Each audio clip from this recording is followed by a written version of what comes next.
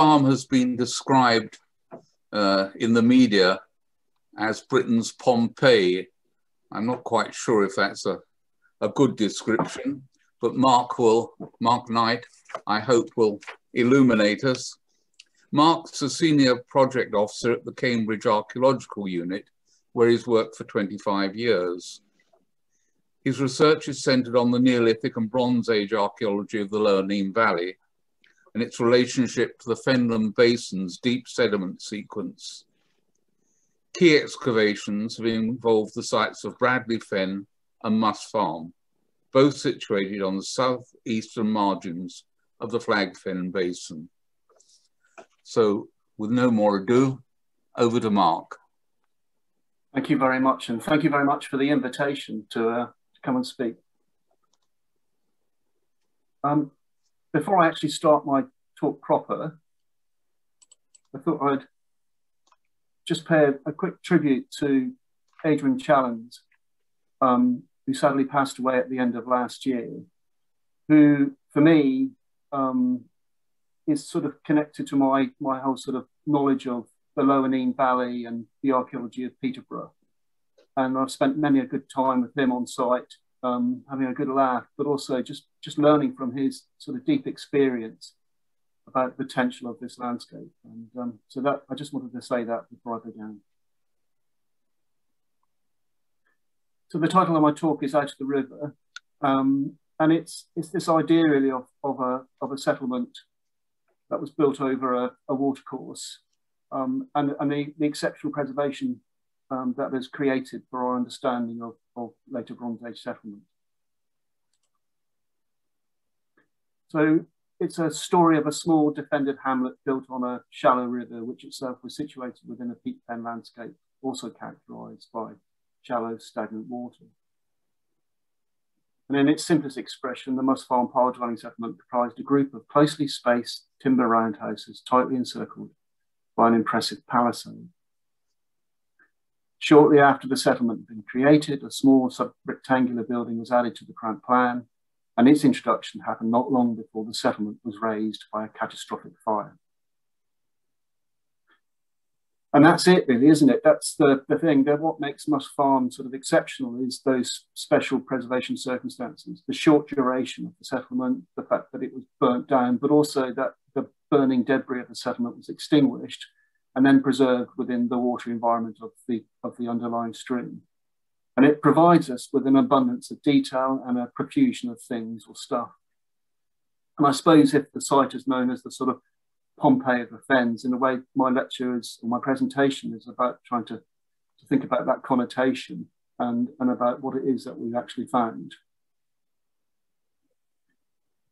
And I think most importantly for me is, and almost sort of in spite of its exceptional preservation, is the fact that we feel that we've found the routine, the everyday, both in terms of its architecture and also the fact that it was provisioned for the most part with routine and everyday things. And that, contrary to the impression given by a more familiar, much less well-preserved later Bronze Age settlement site, the sort of standard orthodox site, we find a few post holes and a potsherd and a piece of animal bone. The story we get from Muss Farm is a world full of clutter. And I think if I do nothing else in this presentation is to get to the end of it with the idea of giving that impression really, just how much stuff there was in circulation at any one time, and what that says about what's normally represented within the archaeological record, and how it might make us think differently about sort of later Bronze Age settlement and all the materials within. And I suppose to give it the full sort of Pompeii effect, is that idea really, is that the potential that we found a full range proportion of objects which were in circulation at any one time in the past systemic or living context. And I suppose that's my presentation really. Did we? And is that the case? And therefore, where can we go with it? As with Susan Greening's presentation, I'll give you a little sense of where we are in time and where we are in space. And I'll begin with a timeline very similar to what Susan presented. And on here, you can see, just highlight it, sort of late Neolithic, early Bronze Age transition period that she was focusing on. And for my presentation, we're going to move into the Bronze Age proper. and towards the end of the Bronze Age, a period known as a sort of subdivision of the Bronze Age, the Late Bronze Age. And we can characterize that block of time by a series of sort of prominent features. So as Susan mentioned, at the beginning of the early Bronze Age, it's a landscape that's basically made up of lots and lots of monuments, and mostly these are round barrows and full of the dead, basically. And by the end of the Bronze Age, we almost get to the sort of the flip side of that. It seems to be mostly made up of settlement, and it's brought a lot of Bronze Age commentators to suggest that at the beginning we have all of the dead but none of the living, and at the end of the Bronze Age we have the living but none of the dead. The sort of burial record disappears. And sitting in the middle of that sort of progression, it's the sort of inception of field systems, the sort of Fengate world of ditches and banks, and the land division separating the landscape.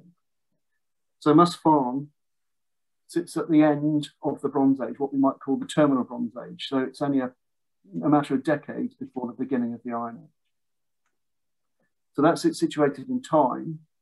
This is it situated in space. So this is a LiDAR map of England, and it also shows the sort of deep sediment covers of landscapes like the Fenland Basin, the Humber Estuary, and Dartmoor. And if we go in closer, we can see the Fenland Basin as a LiDAR image. We can see the surrounding highland, so Peterborough here, Cambridge here, King's Lynn up here, and then this is the Wash. And you can see that the Peat Fen, or the Cambridgeshire Fens, is the same colour as the North Sea because it sits at sea level. And then here we can see the island of Whittlesea with its characteristics of a fishtail shape.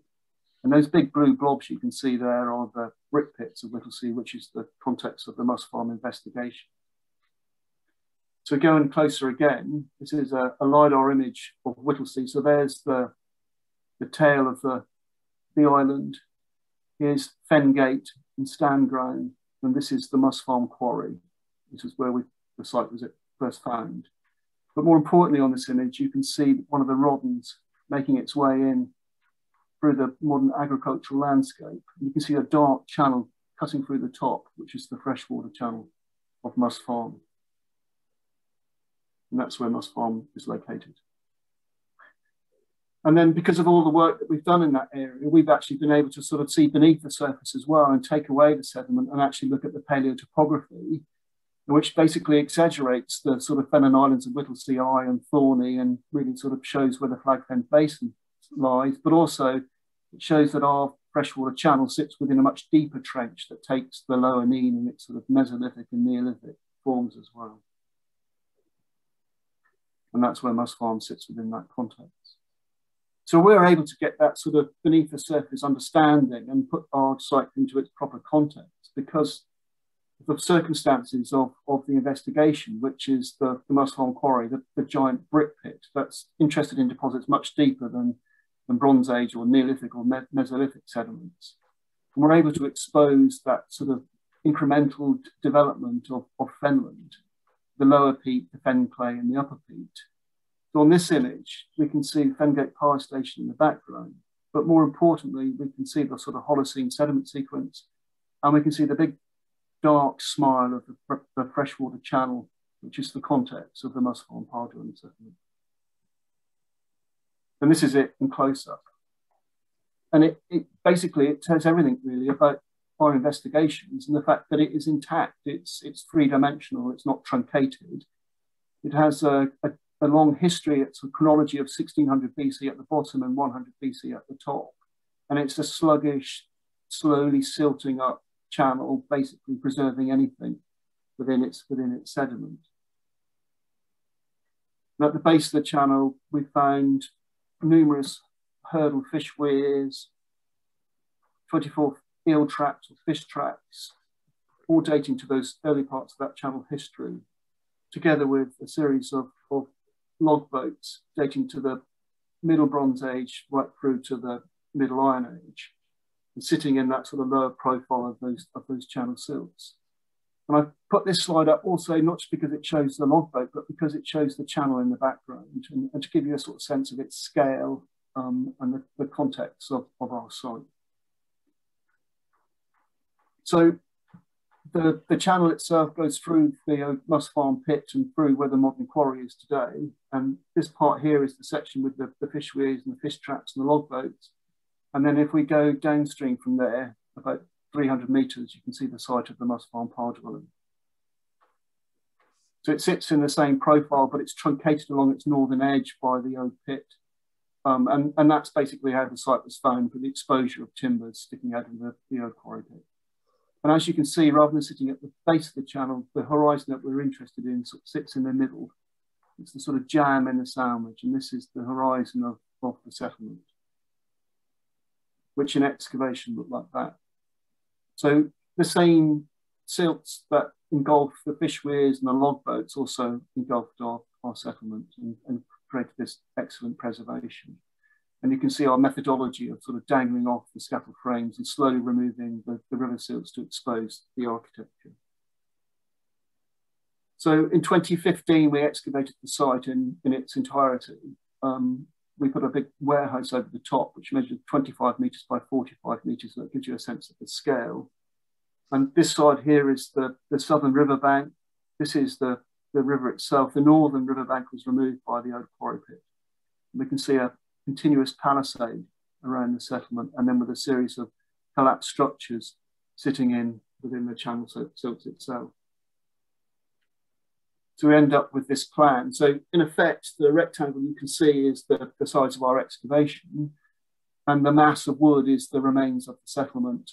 And there are sort of, I suppose, two kinds of preservation going on here. One is through waterlogging. So the majority of the uprights are there because they're in that sort of oxygen-free sort of closed environment of the river sediment. And then there are all the collapsed horizontals, which are there because they are charred, because they were part of the conflagration of the settlement, and also they are waterlogged. So this is what we were presented with within our excavation.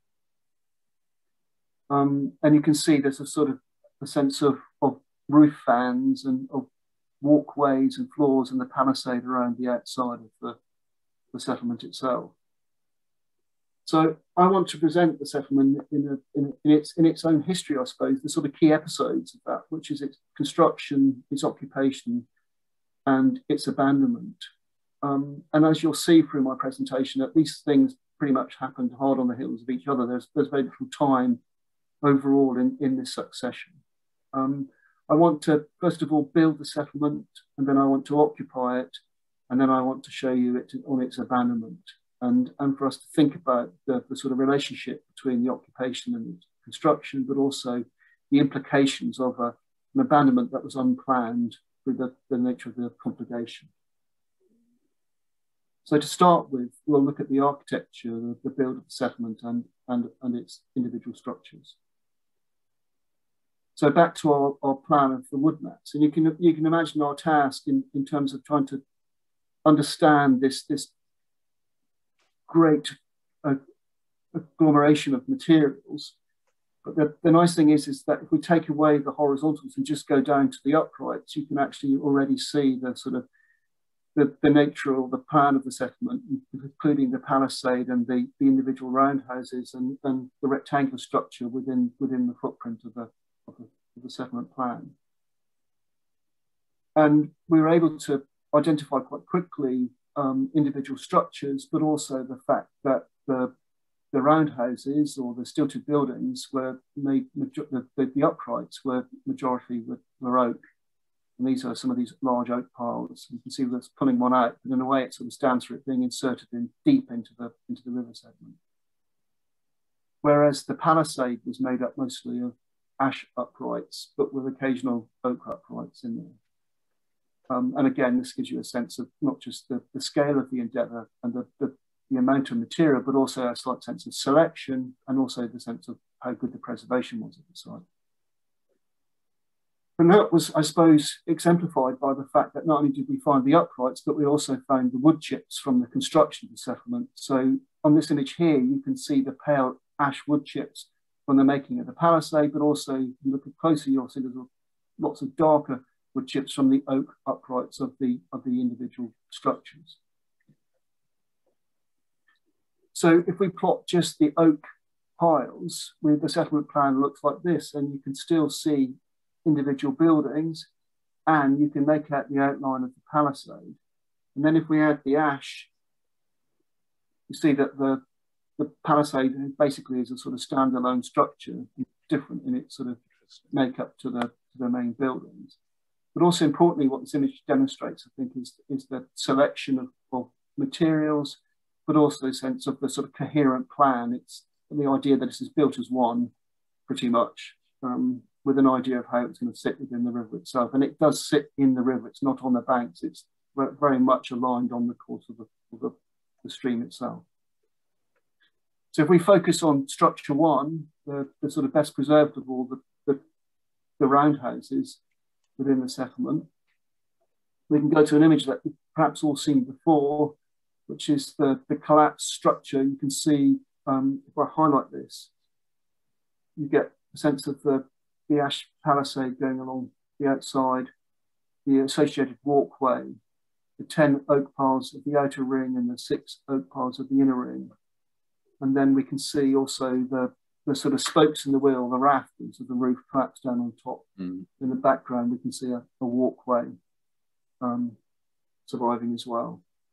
And the important thing about this is that, as well as this idea of the sort of the coherent nature of the settlement, is that when Ian Tyers looked at the tree ring data, the sort of dendrochronology in trying to date the settlement, he was unable to do it because of the trees didn't have enough rings and they were outside of the known sort of dating within the locality.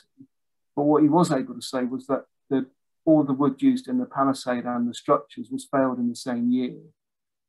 So this is what he called his year zero. He was also able to say that, or at least he believes, that the structures were burnt down when the wood was still green or hadn't been fully seasoned. So to his knowledge, that would suggest the settlement was basically burnt down within a year of its construction. So what that means is that our settlement was built as one and was destroyed as one, and that we end up with basically a very short duration for its occupation. And I think this all adds to the sense of the strong patterning that we're able to observe. We were able to take some of the uprights with the known growth rings and actually do some wiggle match dating on them.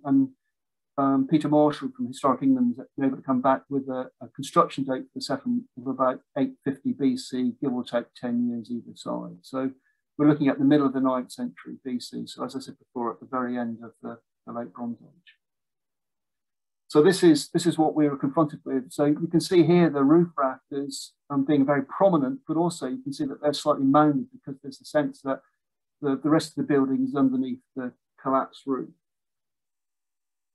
So in our understanding of the fact that large parts of the architecture were still present within the river sediments, we've basically come up with a reconstruction, something like this. And you can see it's quite simple. In a sense, it's a series of piles with ring beams around the top and roof rafters, and that there are floor joists and there are these intriguing sort of flying joists or sprung poles underneath helping to support the floors above the watercourse. And that the large part of the superstructure, as a result of the conflagration, basically fell into the river and was extinguished and then was covered by the silts. But what we also know is that not everything of the superstructure actually made it into the burial record. So the upper portions of the piles, for example, we didn't find those. And there's a chance that there are other elements that were still attached to those that basically rotted away in the air and never entered into what we excavated. So for all of its completeness, there's still some sense of partiality as well. So the excavation of Roundhouse 1 looked like this once we'd taken away the roof from sort of 3/4 of its ground plan.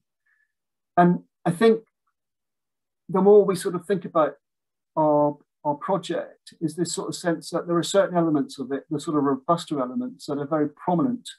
So things like the roof rafters and the piles.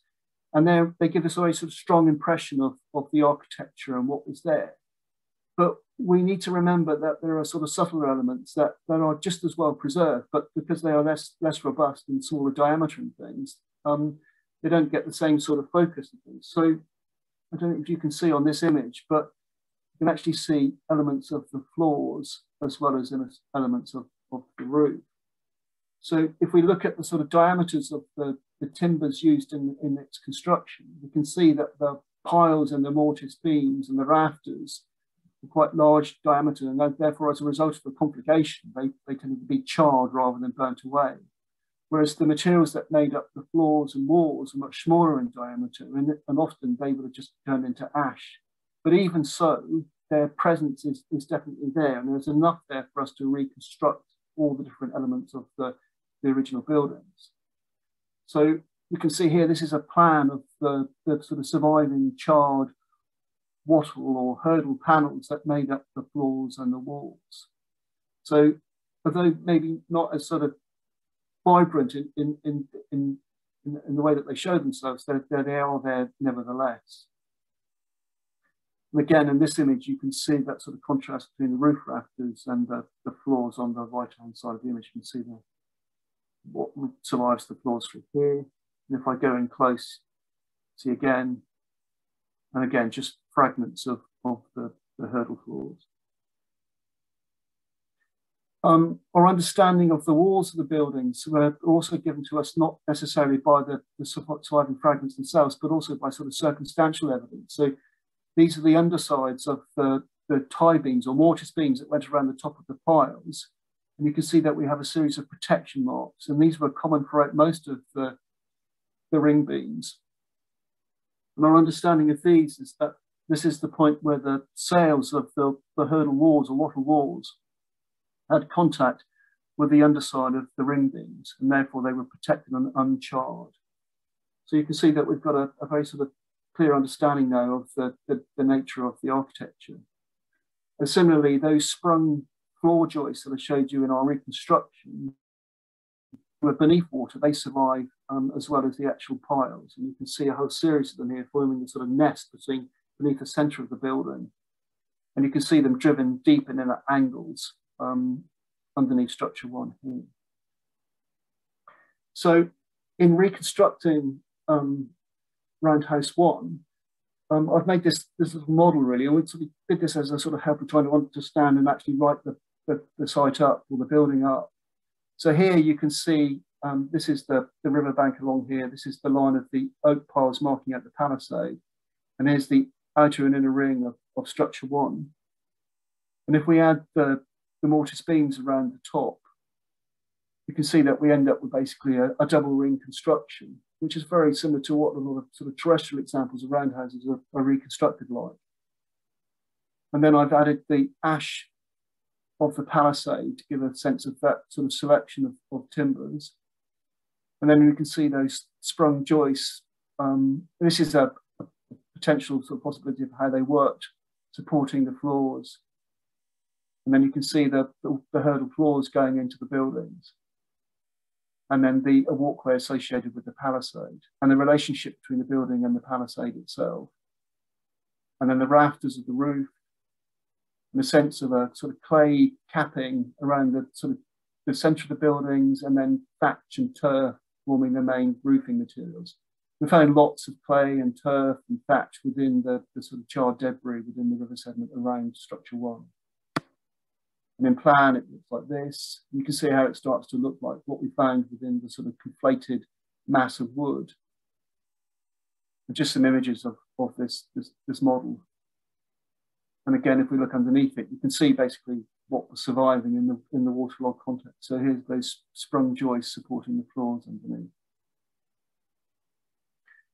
So in many ways, we might have excavated a pile dwelling within a Southern English or Fenland context, but in many ways we were digging a bog standard roundhouse. And it's interesting in a way that this is a stilted version of what is so sort of ubiquitous within later Bronze Age settlement context. So the top image here is of a standard double ring or old roundhouse, and this idea of the center and periphery, and that the main ring is there to support the roof and the outer ring is there to support the wall. And the Moss Farm concentric post ring roundhouse has the sort of similarities even down to its diameter. But also you can see that because they're building above water, there's a much more robust construction, and the outer ring not only supports the walls but also supports the roof. Now, I think most of us have dug sort of landscapes where we've excavated roundhouses, which all we get is the remnant post holes, and if we're lucky, a few potsherds and things, but very little else survives. And as a consequence, most of our understanding of sort of roundhouse architecture is based upon those two-dimensional plans. And there's been lots of sort of models built around them about these ideas of centre and periphery, and the ideas of people living around halves, and also gone into the whole sort of cosmology of the architecture, the idea of the orientation of the doorways, the rising of the sun, and the sun moving around the house, and this idea of living and working spaces and sleeping spaces and things. And it's come to sort of dominate our understanding about how these spaces were used and what was going on inside of them. And I suppose we're in that fortunate position that we're not looking at a two-dimensional building, but we're looking at it in its three dimensions, and we get to see the real nature of the architectural space.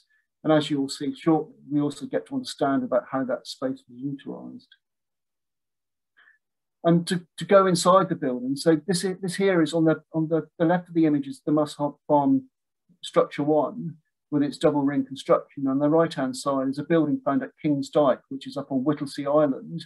So it's a kilometre away. It dates to the early Iron Age. And if we look at the internal space of the two buildings, you can see that they are like for like. So in a way, there's a sort of cliche here that it's just the Must Farm structure is another roundhouse in the sort of larger corpus of dwellings that occurred from the Middle Bronze Age through to the later Iron Age. The nice thing for us is that the building on the right, the King's Dyke building, is something that we occupied as a sort of, I don't know, as a joke in a way, but we put furniture inside of it. We try to give us sort of an idea of what the space was like by inhabiting it with modern material culture. It's almost as if, for the lack of actually finding materials within it, we occupied it ourselves to give us a sense of how that space worked and things. So we're now in the fortunate position with the Must Farm buildings to actually look at a site that is well preserved, that does still hold its sort of household goods, its provisions. So that's where I'm going to go now within our sort of succession, is the occupation, and look at the sort of material culture and plant and animal remains. I don't have time now to present everything. I'm going to give you a sort of selection of some of the materials preserved, but the things that try and use materials that are, I don't know, give a sense of how space was used, but also say something about the sort of temporality or duration of settlement as well. So back to structure 1 and taking off the roof and going inside the building. You can see, as well as the remnants of architecture and the collapsed clay and sort of patches of turf from the roof and things, there's also material culture. So you can see here there's a pot, there's a wooden bucket, there's a wooden trough just here, there's an element of some sort of internal partition thing. So, and all of this sat within a very shallow deposit that also contained all of the collapsed remains of the settlement. So the rafters and the floor joists and the walls and things shared the same context as the materials that I'm about to describe. So that thin horizon. So this is the riverbed here, and this is the river returning to being basically a slow, stagnant, silt-filled channel. And this horizon here represents the duration, but also the inventory of the settlement. Now, just like the architecture, there was strong patterning with the material culture. So, for example, within the footprints of individual buildings, we found lots of whole vessels and whole wooden containers. Whereas around the sort of circumferences of the structures, we found what we called the sort of proto or formative middens, where we found lots of broken material culture, so potsherds and butchered animal bones and burnt stones and things. So that patterning was consistent with inside the palisade. So to give you an example of how that worked, this is a close-up of one of those middens, and we've got lots of butchered animal bones. We've got the antler of a skull fragment of a butchered red deer, but there are also things like wild boar and pig in the same context. And then inside the buildings, we were finding articulated remains of young 3 to 6 year old lambs, which we believe were alive at the point of the conflagration. So these are the sort of the victims of the burning down of the settlement. To to add to that understanding, really, was that not only did we find their articulated remains, but also we found charred land droppings in the same parts of the structures. We took all of the animal bone from the settlement, and it's a bit like trying to reconstruct the architecture. We took the animal bone and laid it out as it was found within the settlement grid, marked it all up, and then spent a week basically refitting the bone back into its constituent parts and things. And we're able to start to see sort of joints of meat and components of wild boar and red deer and pigs, and actually see them as sort of the remnants of meals within individual structures. And Vida's work on that was able to show that not all of the animals were being represented. So this is a sort of diagram of the pigs that were found within the settlement. And you can see that there are certain components that were very prominent, but also certain components that were missing. And also she was able to show that only certain parts of the sort of butchery actions were actually happening within the context of the settlement. And it's her understanding that the slaughter, skinning, and basically apportioning of the different elements of the animals was happening off-site, probably up on Whittlesea Island or Fengate or somewhere like that. And that only certain parts of the animals were arriving actually to the settlement itself. And one of the clearest ways of demonstrating that was that there's a particular butchery practice that goes on in the late Bronze Age within the locality, which is the splitting of animals down through the spine, down through the vertebrae. So you end up with the vertebrae being cut in half. So you have the left side and the right side. We had lots of these for most of the animals across the site. And one of the sort of main tasks of the refitting exercise was basically to take one of these split vertebrae and see if we could get a left and a right side to refit, and it never happened. So there's a sense here that only parts of animals are coming to the settlement, so maybe the left side of a wild boar comes to our site and the right side goes to another site. So just like with the animal bone, the pottery had a similar sort of fragmentation pattern. So the middens were full of broken pots and sherds and things, the sort of things that you find at the bottom of a standard terrestrial pit site and things, whereas the footprints of the buildings were full of complete vessels, so equivalent to the articulated lands. So we had everything from tiny little finger bowls, cups, small coarseware bowls, fineware bowls, and then right up to these very large storage jars. And in one case, as you can see here, we had a nested set of a large storage jar with a medium-sized one inside that, and inside that was a small one. And it looks as if these vessels were brand new and had never been used. So just like with the animal bone, we have that ability to take potsherds and refit them back to their original forms and actually start to look at the fragmentation patterns, the relationship between the middens and the individual structures, but also to think about the scale of the assemblage, how many pots were present, what was the range, the proportion of different vessels within individual structures, and actually started building ceramic inventories for individual buildings themselves. So we spent 2 weeks basically sticking all the pots back together again. You can see that the great thing is that the majority of each vessel was present, and that often you'd be building one and you find sherds that look the same, but it belonged to a sort of a partner vessel that was the same shape and size. And so there's a real sense here of the sort of coherent nature of the assemblage. So this is an image of piles of potsherds, and this is what it looks like when you start putting them all back together again.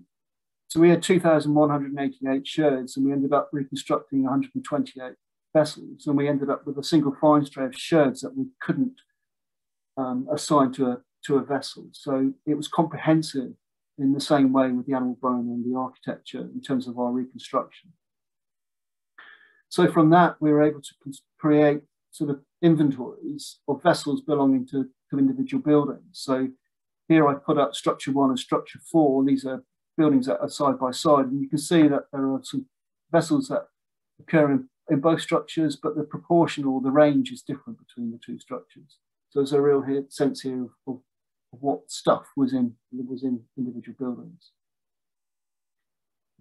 So that was the animal bone and pottery. I'm going to move on now to the metalwork. Now, the metalwork assemblage was dominated by socketed axes, and the curvature of the blades we were able to match to stop marks on the timbers of the building. So we know that these axes were used in the construction of Structure 1 and all the other roundhouses and the palisades. So all those wood chips were made using these axes. But equally, as well as finding the axe blades, we also found the axe halves as well. This one apparently being deposited before the complication as it's not charred. And this one being deposited after the complication. You can see the charring of the haft itself. So socketed axes, sickles, razors, hafted spears. Again, this sense of the full range of later Bronze Age or Ewart Park metalwork present within the footprint of our occupation site. And again, just like with the pots, we were able to, by their location, look at the inventories of individual structures. So this time I put up Structure 1 and Structure 2, but you can see that there are comparisons. So presence of sickles and gouges and chisels and razors seems to be a sort of common pattern between buildings, even if Structure 1 has a lot more of the axes than Structure 2, and also the presence of spears.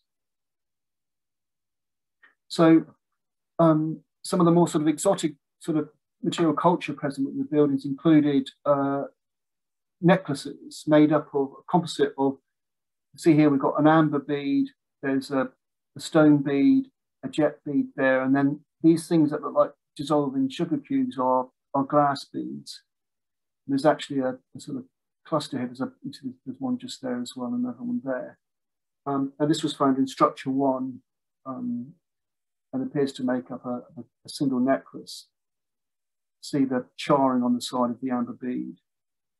It's one of the glass beads in close-up. And Alison Sheridan and Julian Henderson have done an analysis of the glass and non-glass beads and the sort of composition of the necklaces themselves. And basically there's a real nice link here. So the chemistry of the glass seems to be coming from Eastern Mediterranean, almost certainly somewhere like Iran or Turkey.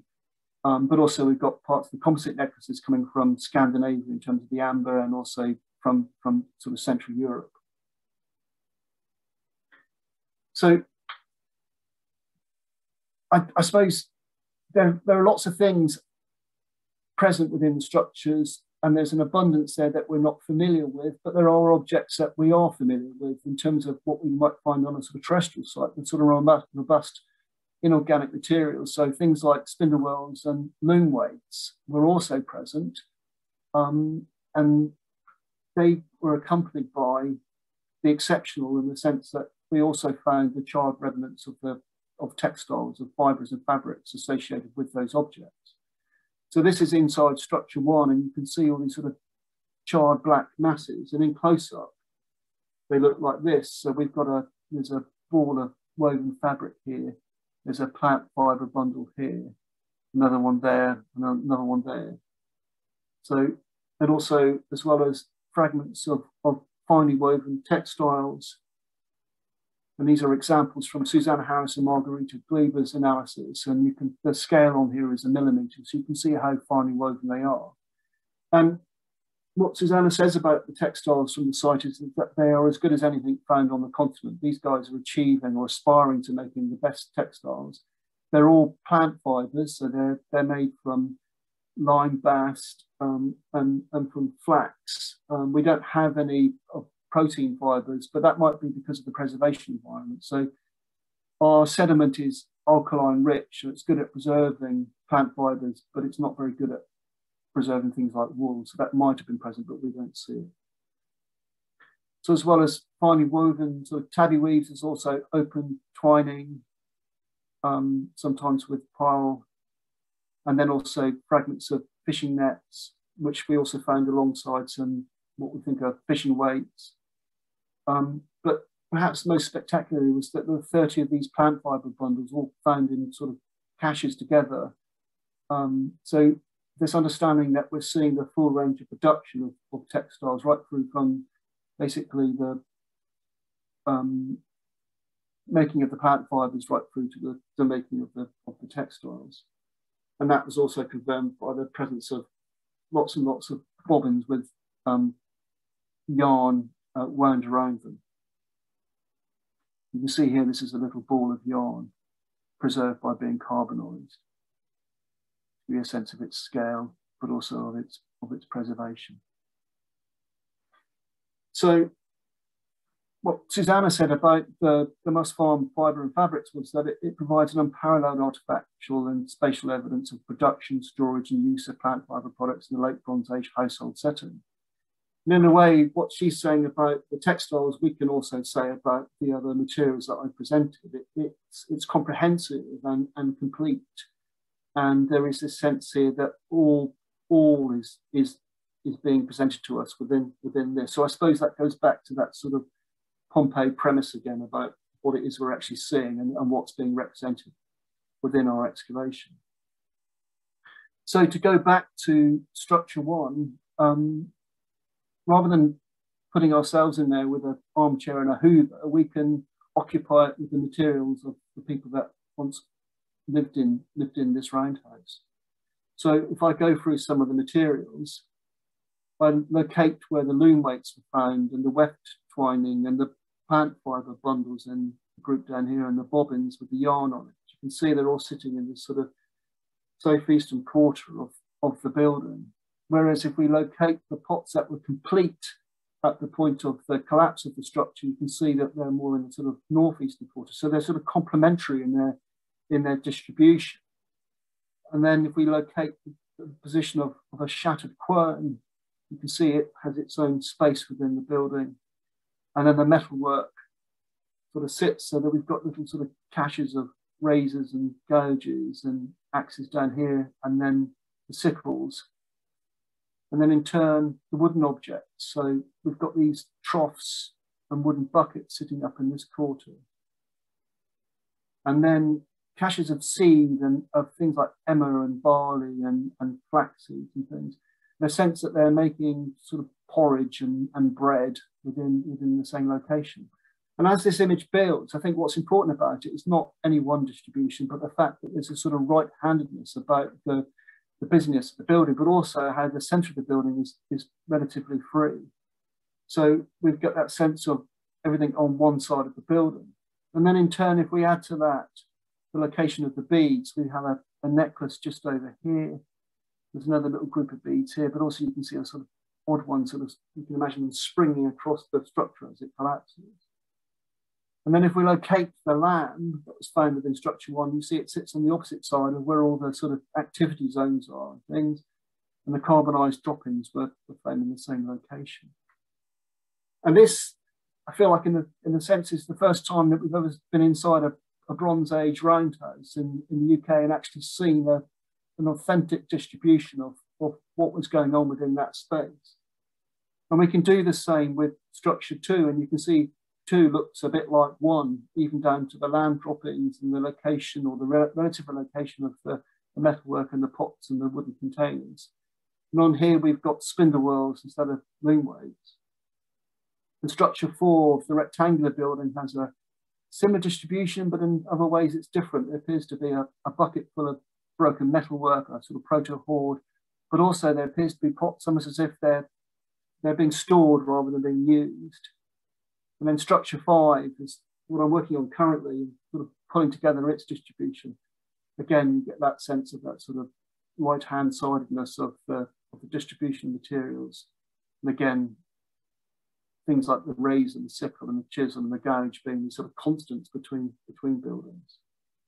And if you put them together as a group, so three roundhouses in a rectangular structure within the confines of the palisade, you can see that patterning is very, very pervasive or impressive in its consistency or coherency. And now we can start thinking about how those spaces are being used, but also about the interrelationship between buildings and the possibility that we're actually seeing individual households within the settlement plan.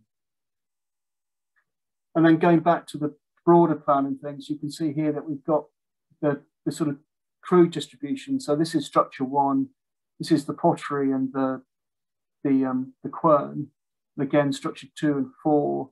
But also on here, I've put these sort of formative middens, and you can see how they're also adding to that whole sort of understanding of the settlement plan itself. So I'm going to finish off really with the abandonment. And in a way, I've already done that. And I suppose this is that idea that the abandonment of the settlement was unplanned. It occurred whilst the settlement was still in full flow. Well, basically all the material culture was still in use. And in a sense, we can think about what we normally find within a sort of terrestrial context. So we think about any settlement that we excavate, it has a construction and occupation and an abandonment.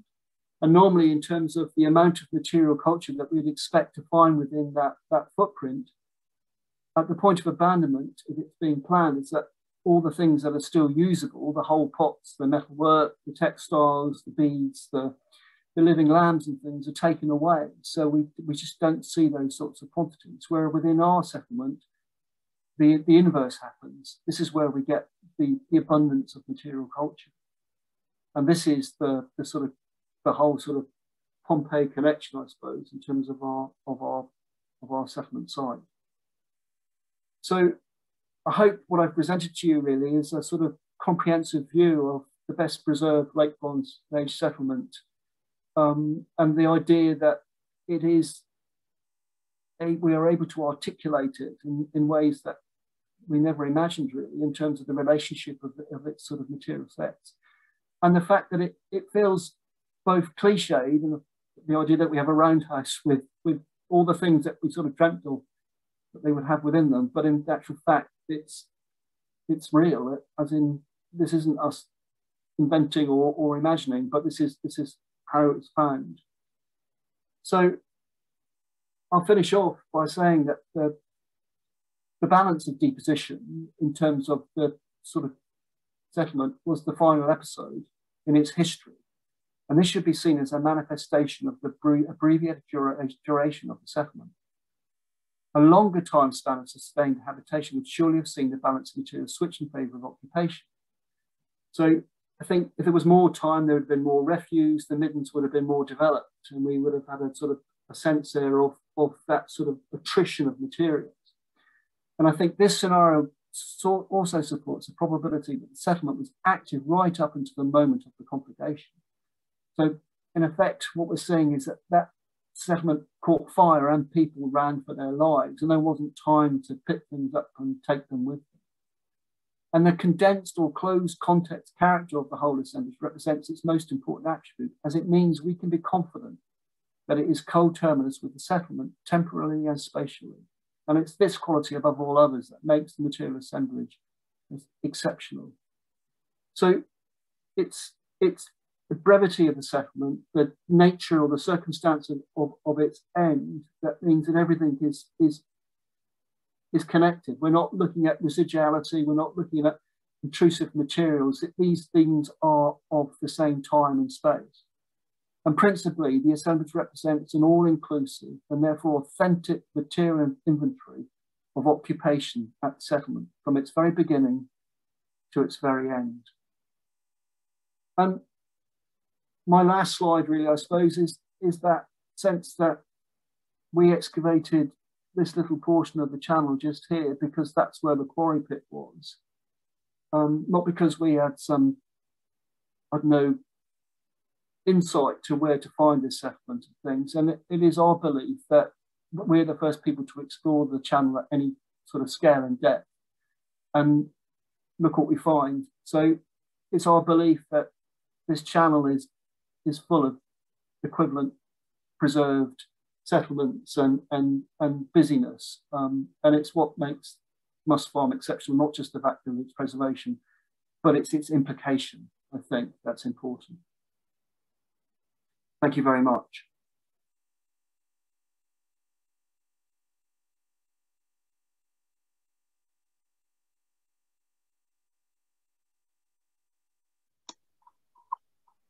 Thanks very much, Mark. Just waiting for our host, Jeff, to unmute himself. Mark, thank you very much indeed. I've been to a number of your lectures, and they improve all the time as the information comes in. And now we're at a point where we can really see a living settlement. I don't know how many of the viewers have seen roundhouses in use today in Africa, with their differential living spaces. But it strikes me as anthropologically extremely interesting that one is seeing exactly the same continuum of the use of space. I'm sure there are a whole host of questions. I can see them coming in down below. So perhaps if we all first of all, thank Mark for an absolutely superb presentation. The evidence is just overwhelming. So I'd like everyone to give him a clap, even if he can't hear us all at the moment. And now perhaps, David, you'd like to moderate the questions. I see them coming in the chat. And Mark, perhaps you'll do your best to answer them. Thank you. Right, if I try to address these in some sort of logical order. In terms of the construction, why do you think it was built over water? Was it the case that there wasn't enough dry earth to actually build on? And what implications would having it built over water have for how it was used? Things like managing cooking fires within the building on sprung floors. Good questions. First one, why did they build on water? I think there are lots of answers to that question. And I think one you could come up with straight away is that the waterways were the highways. They were the conduits to the outside world. They were if you wanted to live at the center of things, then you needed to be either by or on the river.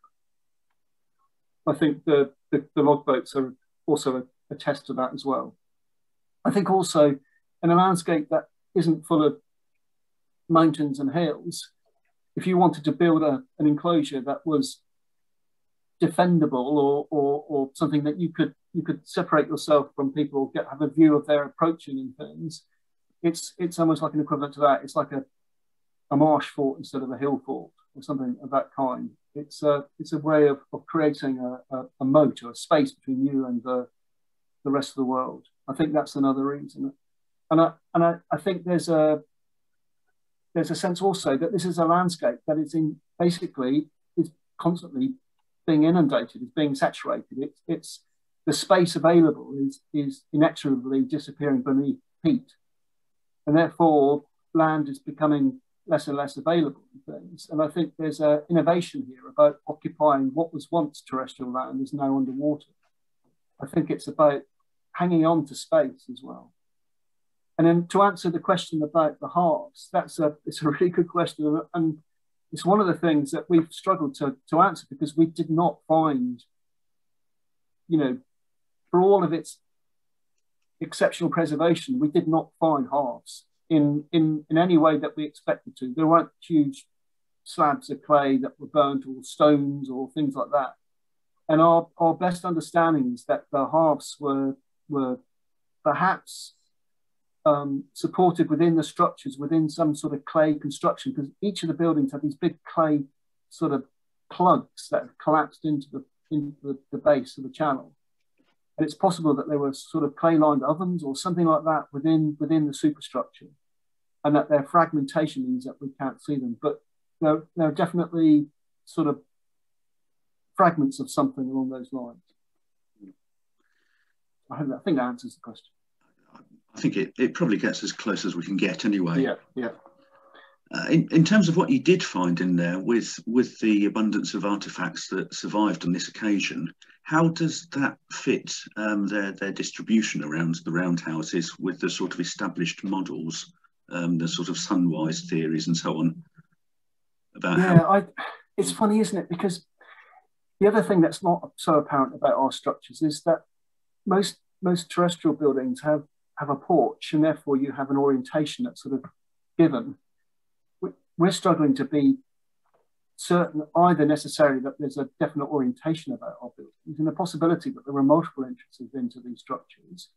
So it could be that they faced north, east, west, and south, basically. Equally, because the buildings are side by side, even if your house was facing the rising sun, there's a building in front of you, sort of thing. So there isn't that same sort of necessarily idea of light in the morning and darkness at the end of the day, sort of thing. The distribution of the material culture, there seems to be a right-handedness about the structures, but it seems to contradict some of the models that have been created. This idea that you work on the southern side of the building and you sleep on the northern side. And our building seems to be doing the opposite of that. So there's some contradictions there, I think. But maybe that's what we'd hope there to be, that there isn't some universal model, but it is about context and things as well. I think so. So there wasn't any clear indication of entrances as such to the roundhouses. No, but I think the nature of living above water is that the intra and extramural floors, the impression is that you could have moved between buildings. But what's interesting about the distribution of materials is that there also appears to be household assemblages. So it seems to maintain individual structures, but there's a permeability between those buildings. And I think in the dryland context, there'd probably be a lot more space between individual structures as well. But obviously, if you're building on water, if you want to have space between buildings, that's a lot of floor you've got to build between that. So I think there's it's sort of shrunken settlement in that sense, if that makes sense. What sort of size population do you think were living in these buildings? A good question, isn't it? I don't know. Maybe it comes down to the number of fineware bowls or something like that. Maybe it's 50 people. The problem we've got also is that we're only seeing half of our settlement, aren't we? So my impression is that the settlement filled the channel, and that perhaps what we saw is a mirror image of what was once there. So maybe if we find 5 structures, there were 10 in total. So, then you start to think then about the sort of, I don't know, the sort of the flow of people within that settlement, but maybe also this is one settlement of many as well. So that sort of relationship there. I think in a way, rather than answering it, there were X number of people, maybe it's going to come down to the sort of sense of the balance of material culture, the number of necklaces, the number of axes, the number of fineware bowls, and that proportion will give us some sort of impression. Sure. In terms of the preservation conditions, it was obviously the waterlogged conditions that preserved the organic materials. But if a building burnt down normally on dry ground, you'd expect people to be able to go in afterwards and retrieve the valuable metal items and so on. Is there any evidence why that wasn't possible this time? Yeah, it's another good question. It's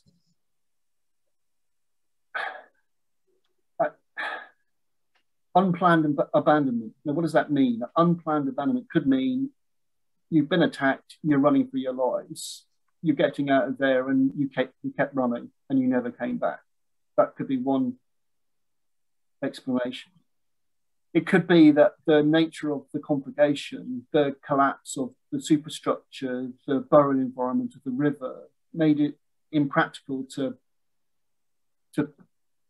pull the roofs off to find the missing objects. Or it might even be that the sheer abundance of material culture that this site seems to represent is that they weren't, the things that we perhaps were seeing as being of high value weren't necessarily so. That maybe that there was so much pottery and metalwork and wooden objects in circulation that you went and made another one. I don't know. It's that sense of maybe that's a reflection of just the sheer wealth of material that's present within that landscape at that time. I don't, it's that, or another connotation is the burning down the settlement was a deliberate act of burial, of sacrifice or something, and that this is some grand performance that was we've stopped and everyone stood around and watched it burn and applauded. I don't know. These are all possibilities. So I suppose one of the main problems with this site is that it's atypical in terms of preservation, but we don't know how typical it is in terms of overall Bronze Age roundhouses and what we'd find if this were the normal sort of way that we find them in.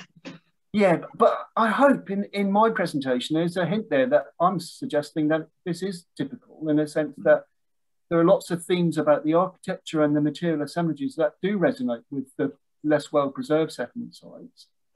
And that because we didn't find hundreds of querns or thousands of spindle whorls and things, the number of those would appear to be proportionate to the settlement.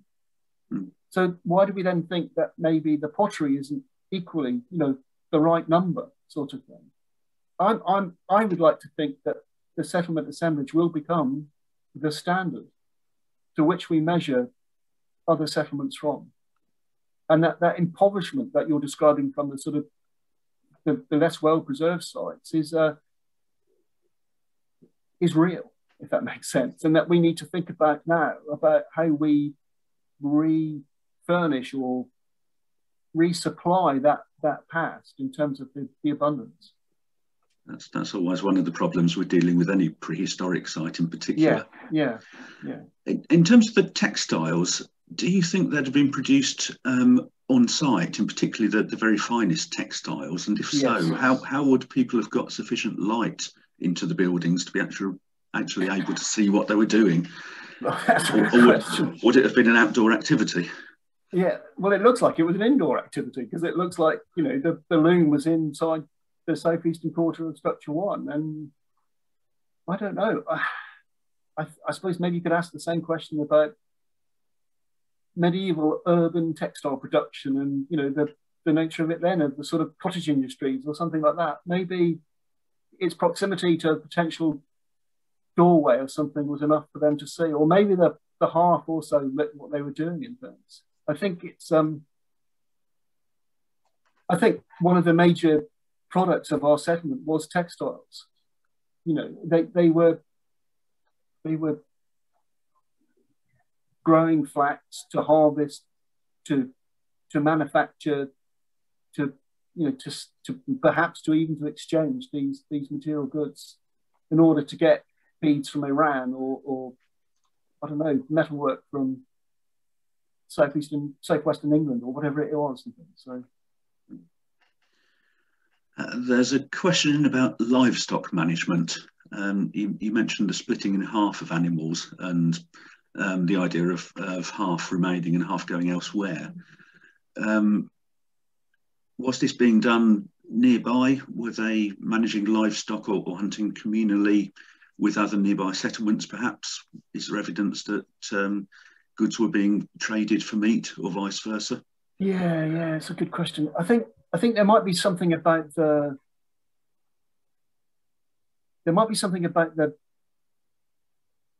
duration of the settlement. There might be something about when it was being constructed and they were out there collecting timber to build the roundhouses and the palisade, they were killing wild boar and red deer at the same time. And as well as coming back with 300 ash poles to build the palisade, they were coming back with right-hand sides of giant red deer and things like that. So that might be something about that element of the settlement. But I like what you're saying in that question. I think the idea that there is the idea that the other side of the animal went to another settlement nearby, and it tells us something about social organisation and the relationship to that broader landscape. I think that's an important way of thinking about it. In terms of social organisation, obviously one of the other best-known Bronze Age sites from the country is Flag Fen, which is just up the road. Is there any evidence of links with that site? No, because see, that's another interesting question, because remember, two things come from that question. One is, look how busy our landscape is. It's got a Flag Fen and a Musk farm in the same space. Look how much timber we used in the construction of these different edifices. But also you have to remember that Flag Fen, its chronology is 1300 to 900 BC. So it goes through centuries of use and maintenance. It then basically, no one touches it, it seems. And then, you know, 50 years, 100 years later, Must Farm is constructed. It's a, you know, it's a different period in the use of that landscape. So, but equally, the metalwork that's being deposited along Flag Fen starts in the Middle Bronze Age, that continues through into the Late Bronze Age. So there's large amounts of Ewart Park metalwork associated with those timbers, as there is with our settlement. So there is an integration there as well. I just think it's a testament to not just to preservation, but just the fact that these wetland contexts of fenland are stuffed full of things. Wherever we dig a hole, it seems, we find something. You know what I mean? And it, you know, we took a bunch of students down the Must Farm Rodden. We punched a hole into the river channel with a bucket that was 50 centimetres wide on a small mechanical excavator. We went down 4 metres and we pulled out a fish trap. It's literally, it's that busy. You can push in a pin and pull out an artefact in effect.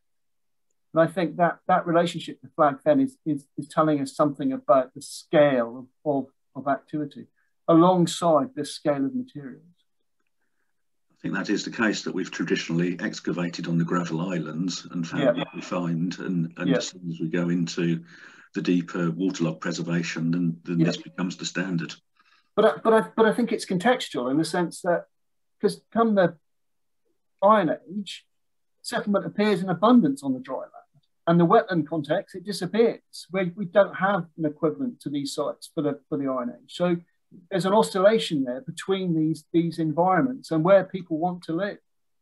So whatever that dynamic is, the later Bronze Age seems to be about I want to live on water. The earlier Iron Age seems to be I want to live on land. And you know, these are big changes or transformation in settlement patterns. Mm. The pots that you found in the houses, would they have been manufactured locally or were they traded in from elsewhere? So Patrick Quinn looked at the petrology, looked at the fabrics to the pots, and he's suggesting that there's nothing in there to say that they were from far away. He thinks they're all local materials. So they're being made, if not, we don't have evidence for them being made on site, but they're definitely made within, you know, the locality, the region. They're also, there's just like everything else, there's a coherency about the ceramic forms that our pottery specialist, Matt Brudenell, suggesting that there aren't many hands used in the production of this, and this maybe 1 or 2 potters have made the entire assemblage. So that brevity of duration, but also the sort of the fact that it all belongs to this one settlement. You can see uniformity in the rims and the sharp shoulders and things like that. And there's a sense here that, you know, there are sets that were introduced to the settlement at the beginning, and there are sets that were introduced to the settlement towards the end. But it's within that time frame. There's just one last question that I can see for the moment. Is there any evidence of religious activity on site? Or for a domestic site, would religious activity have been inextricable from day-to-day activities? Yeah, that's the point, isn't it? I didn't show the human remains that we found associated with the settlement, and there aren't very many. There's like 6 find spots altogether, really. There's a skull that was found in one of the middens. There's skull fragments inside structure 2 that were charred, that were coal sign from the fire. There's a lumbar vertebra. There's a single canine tooth from a human being. There's very little.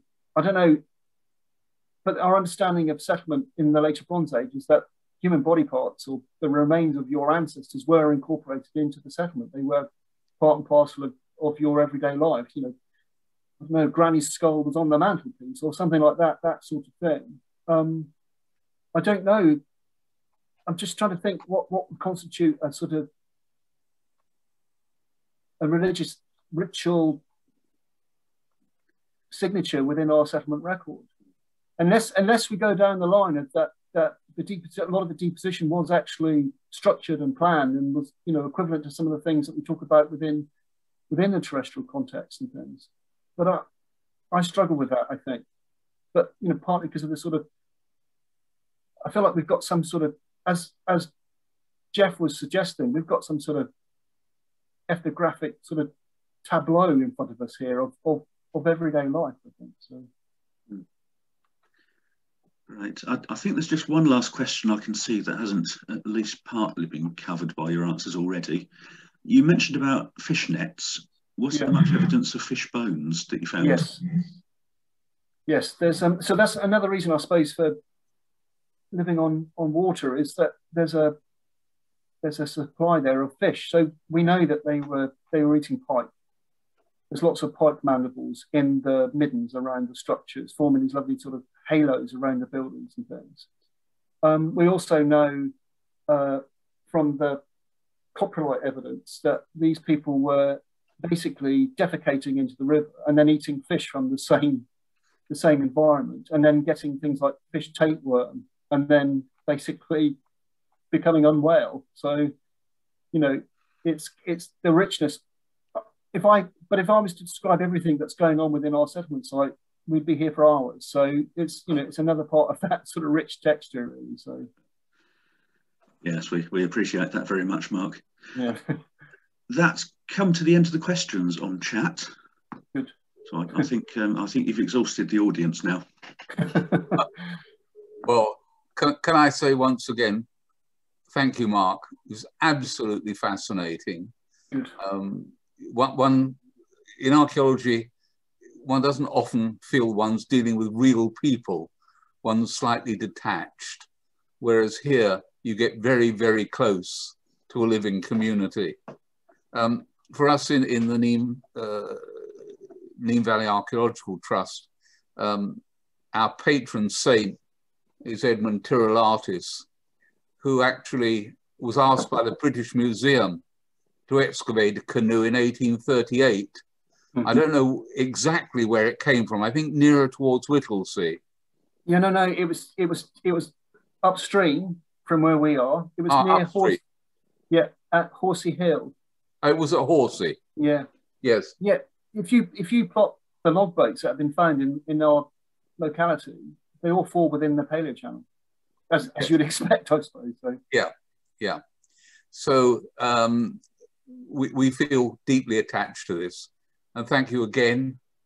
Thank you. I hope everyone has enjoyed it, and we'll meet again in nearly a month's time, and we'll start talking about where people came from. Thank you very much indeed. Thank you. Thank you. Thank you, everyone. Good afternoon. Good afternoon.